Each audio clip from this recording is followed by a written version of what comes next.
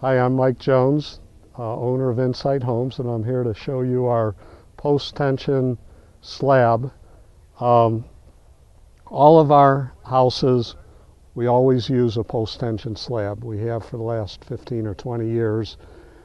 The reason we do it is because it's an insurance policy against possible settling or cracking of the house. The slab that we use is 8 inches thick. We provide each one of our customers a 10-year structural warranty, and that post-tension slab makes sure that we don't have any problems at all, regardless of what the soil conditions are underneath the house.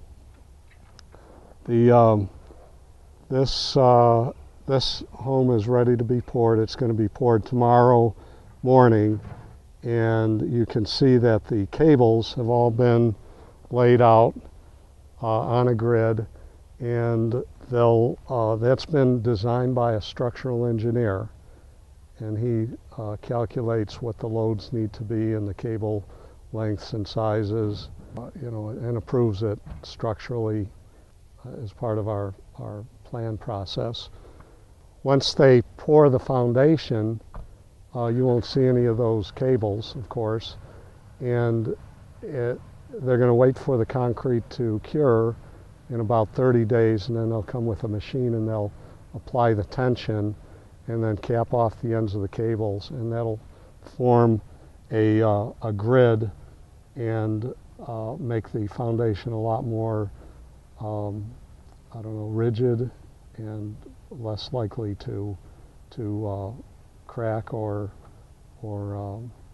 be stressed with any kind of loads that's applied to it, usually from beneath the slab with something happening in the soil underneath the property.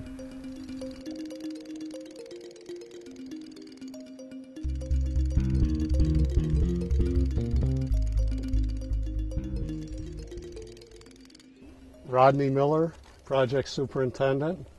Hey, Rodney. Mike. Good morning. Morning. Rodney's worked for the company for 6 years now. 6 years, and he's in charge of all of our construction. He's a very important individual in Insight Homes. So what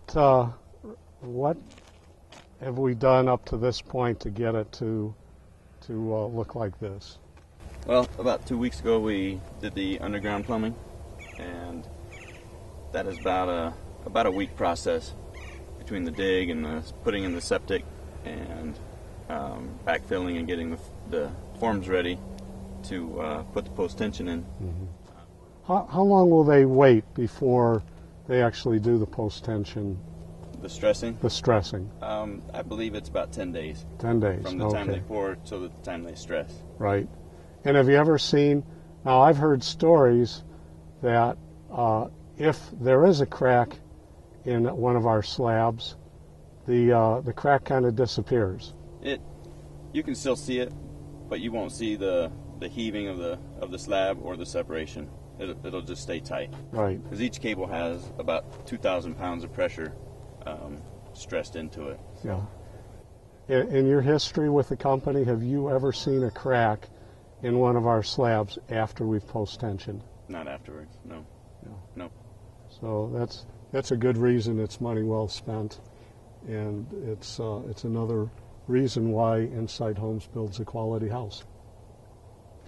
The other thing is we don't just do this. We have engineers come out and inspect all along the way. Why don't you explain that to us? Right. So once the cables are put in, we have a company that comes out and inspects the layout of the cables, the rebar of the cables, check the lengths of the cables, make sure they're all in the exact spot where they're supposed to be. And then once the slab is poured, they will come out and witness the tensioning of the cables.